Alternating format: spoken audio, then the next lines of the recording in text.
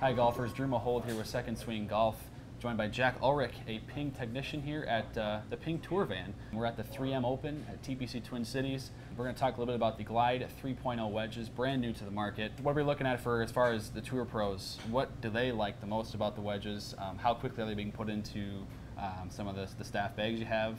And I guess what's been the feedback? Feedback's been incredible. You know, the Rocket Mortgages was the first week that we brought the Glide 3.0s out. First time any of the guys had seen it had hit it, and they're loving them right off the bat. They love the way a lot of them commented on how that sits on the ground, and the ball flight that they get. It just seems to capture the ball a lot better than maybe some of the previous models. You know, we've had a lot of success with Glide in the past, from the original Glide, the Glide 2.0, the Stealth, the Glide 4s, and now this one. You know, things have been moved around. The look of the club, it looks phenomenal. And then obviously it goes a long way with the short game is the look of the club. You're going to get that instant confidence. And then just to know that the ball's going to react and get a little more spin and get the trajectory and the flight, and you can hit those windows. For a PGA Tour player, that's everything when it comes to the scoring club. So guys are seeing that the wedges are capturing the ball better. The ball flight's a little bit lower, and they're getting more spins. And specifically the I2 sole and grind option. What's that feedback been like, bringing that sort of shape back from kind of the classic Ping look? And I guess what type of performance differences are you seeing, or a tour player seeing from that versus maybe the TS, WS, or SS soles?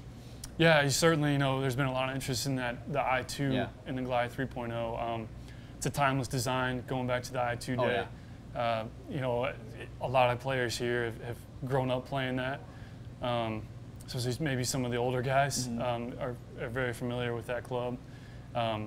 Extremely versatile wedge, and now it's in the Glide family. So it actually comes with a custom tuning port, which is now unique, obviously, to Ping as well. So to have that option for these guys, it's definitely generated a lot of interest. Just as another option to have, especially out of the bunker, it's phenomenal. It's almost almost like cheating once you get around there. Definitely unique to the Glide family, and especially the shape of it. We've had that ES sole in the past, but now it's basically taking it just to that next level where it's back to the roots of the original shape and just giving it that extra familiarity to it. More pertaining to just your wedges in general, how often do you see tour pros come in and they get maybe a combination of different bounces, sole grinds? Are a lot of guys using the same grind throughout, or is it mixed between their different lofts? Great question. I think that, you know, with the Glide 3 family, it's brand new out here, so guys are kind of just getting to test it and see what works best for them. I know we've had a lot of success with the TS, the new thin sole design. That's been very popular right off the bat. And then the mid wedges, more for those full shots. That's been an easy transition for most guys that have had the Glide 2.0. They've put them right in play. I think that depends on what they're trying to use their wedges for. Some players have kind of a mixture. They might have a wide sole in their middle wedge. They might use that standard sole or thin sole.